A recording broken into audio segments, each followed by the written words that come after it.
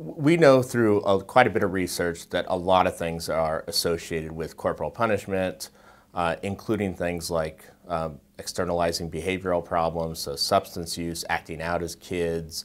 And we also know that both in the short term and the long term that experiencing corporal punishment is associated with detrimental mental health outcomes, so depression and anxiety, PTSD, and a host of other mental health problems. In this paper, we found that experiencing corporal punishment as a child, you're more likely to perpetrate dating violence against a romantic partner later in life. It's part of our longitudinal study of about 1,000 kids, and this particular study is about 800 now young adults.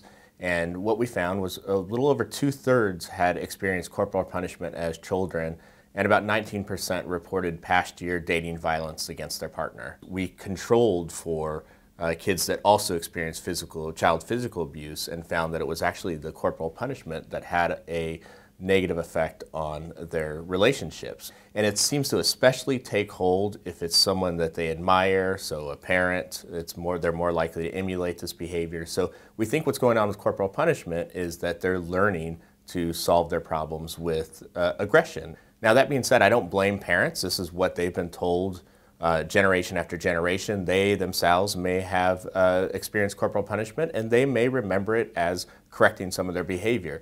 But we have just too much literature suggesting that it is negative and that it does cause problems for this behavior to continue. And there really are effective ways to change behavior. I mean, I have a couple of kids of my own and they are sometimes really, really hard to control, especially when they were younger. And it's difficult, and I see the appeal of a quick fix, but it's just not there. There's other things such as timeout or positive rewarding behavior that are more effective.